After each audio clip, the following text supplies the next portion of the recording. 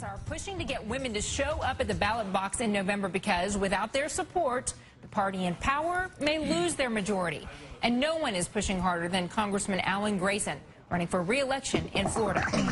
Religious fanatics try to take away our freedom in Afghanistan, in Iran, and right here in Central Florida. Wives, submit yourself to your own husband. Daniel Webster wants to impose his radical fundamentalism on us. Taliban Dan Webster, hands off our bodies and our laws. Oh, that latest campaign attack ad getting a lot of attention. And here's Congressman Grayson now. Good to see you today. Thank you. Thanks for having me on. So, Congressman, your opponent is a fellow American, a longtime public servant of the people of Florida, and you called him the Taliban. How do you defend that? Well, the Taliban try to impose their bizarre religious views on the rest of us, and so does my opponent and the group that he belongs to, the Institute for Basic Life Principles. Among other things, the Institute for Basic Life Principles doesn't want women to work outside the home. Where would that leave you? Well, you know, here's what's interesting.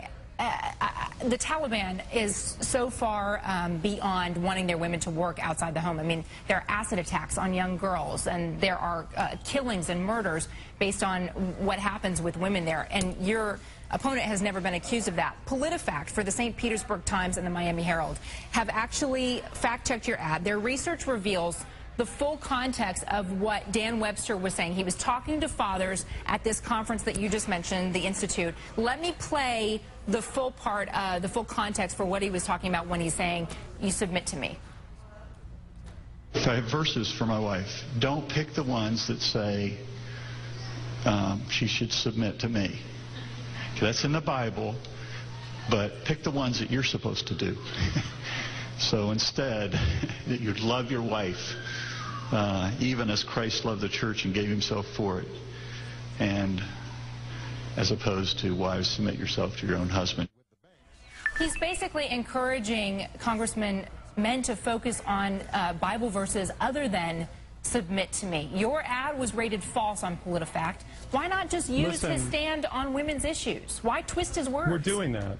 We're doing that, and we didn't twist his words. And by the way, it's a 15-minute speech, and he released only 4 minutes of it. But we could argue endlessly about whether it's in context, out of context, whatever.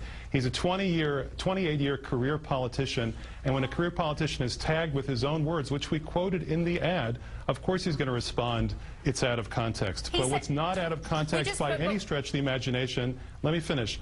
What's not out of context by any stretch of the imagination is the fact that he has a terrible record on women's rights. He introduced a bill to eliminate divorce for battered women. He introduced another bill in which only the women who cheat on their husbands cannot get alimony, but husbands who cheat on their wives could.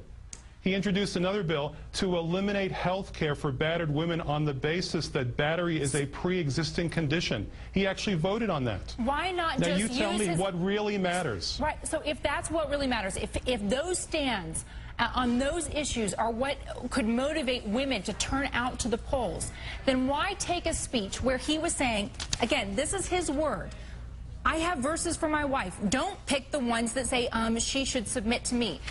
Your people cut that, submit to me, and they put that in. That's not what he was saying. His stand on the issues should stand alone, shouldn't it? Contessa, look what you just did.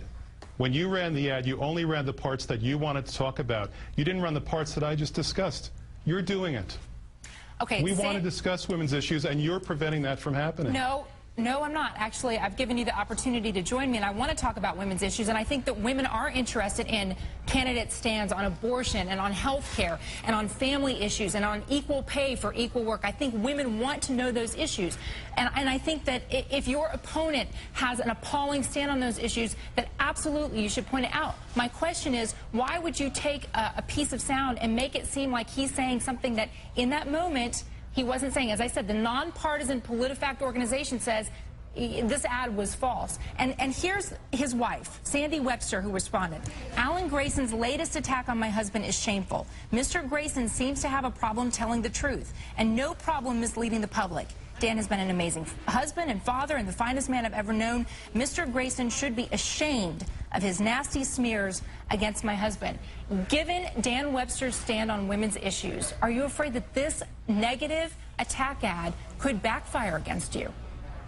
Contessa, I invited you just now to go into what the issues were, and you completely avoided them. Instead, you gave time to my opponent's wife to express her indignation without addressing those issues.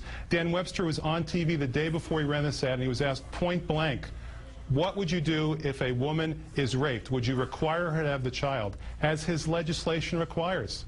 He introduced legislation to require raped women to bear the child, and he refused to answer the reporter's question. I think we should talk about these issues, and I don't think that you should get us off track or anybody else, including Dan Webster and his wife. Congressman, your ad begins with "you approve that message." That's your message. Yes, and if you'd run the whole thing, people would have seen what I did approve. Congressman Alan Grayson, I appreciate your time today. Thank you.